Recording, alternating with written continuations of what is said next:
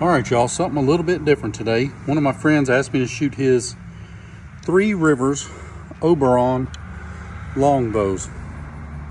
I think I looked this up this morning. I think these bows are about $349 or $399 at Three Rivers. I'm not sure exactly which one. 62 inches, the only option. This one's 40 pounds at 28 inches. It's got some beautiful veneers on it. Beautiful riser. I love this grip. It's got like a little thumb shelf. Fits my hand very, very nicely. I love how the arrow shelf sits right on top of my hand. Just a nice bow. He had his brace height set a little bit low. I hadn't shot it, but I just went ahead and jacked it up to, I put it at 8 1/8. I've got one of his arrows. It's an Easton Carbon Legacy 500 spine. I don't know the tip weight. I don't know how much his arrow weighs. I know it's plenty of weight for a 40-pound bow. I just want to shoot the bow and see what happens. I assume it's got a D97 string, so I'm going to take that into account, how it feels. It's probably going to have a little, if I had to guess, it's going to have a little twang from that string. I'm going to shoot at an orange knock from, I'm at 17 yards. I love the way this grip feels on this bow. First shot from the Three Rivers Oberon Longbow. For a lightweight bow, it held very well.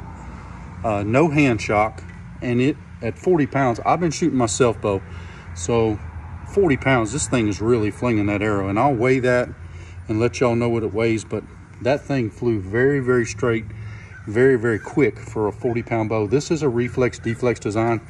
I'm gonna go ahead and pop the string off and let y'all see. I want to let you know exactly. I love the grip. I love how it shoots.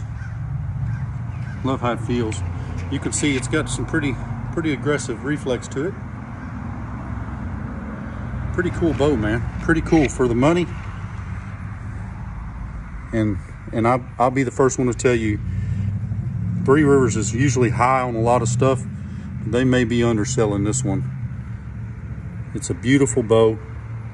Beautiful design. Let's go up here and look at the shot.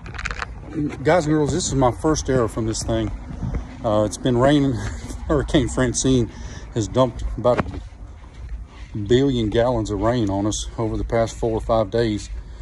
Just now being able to get outside and shoot this. I got it yesterday morning, really. And but it's been raining, so that's a 17-yard shot at that orange knock. Very first arrow from that. I don't shoot 3 under, and that's how he's got his bow set up. I haven't shot a carbon arrow in forever. The bow shoots fantastic. Right where I was looking, I think I'm going to put it through the paces a little bit more today as it continues to clear up, praise God. And man, that's a really nice looking bow. The fit and finish, I looked it over while I was in the house. I didn't see any glue line discrepancies, anything in the fades or anything like that. The finish feels great. The tips look great. I don't know how well I showed those. The only thing I'm not personally a fan of is this overlay.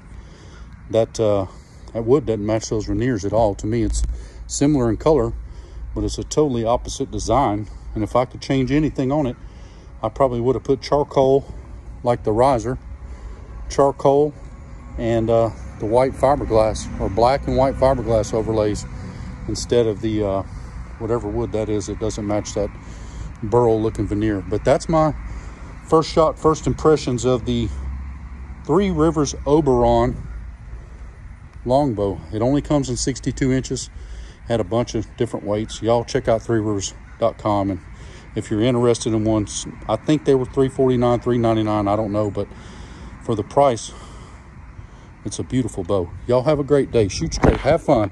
God bless.